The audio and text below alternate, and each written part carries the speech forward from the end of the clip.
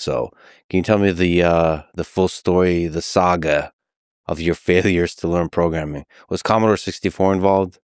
Commodore 64 was the inspiration. I really wanted a Commodore 64. That was the first computer I ever sat down in front.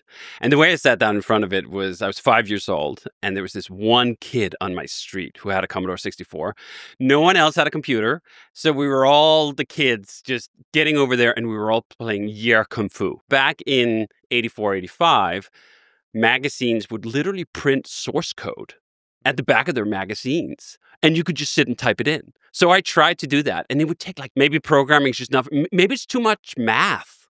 Like I like math in this sort of superficial way. I don't like it in the deep way that some of my perhaps slightly nerdier friends did, who I had tremendous respect for. Like, I'm not that person.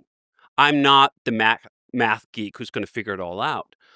So after that attempt with ECMOs and failing to even get, I don't even think I completed one even very basic game. And they had a text editor, and us kids just got like, hey, build something on the internet. And it was just HTML. And the first thing you do is like, oh, I can make the text blink by just putting in this tag and saving it. That was that moment.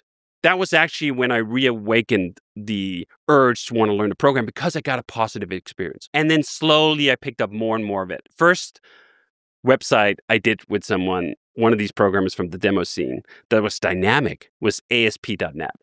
It wasn't even actually called .NET. That was what we started on. And then we moved on to PHP. And PHP was when I finally got it, when it finally clicked. When conditionals and loops and variables and all of that stuff started to make sense enough to me that I thought, I can do this.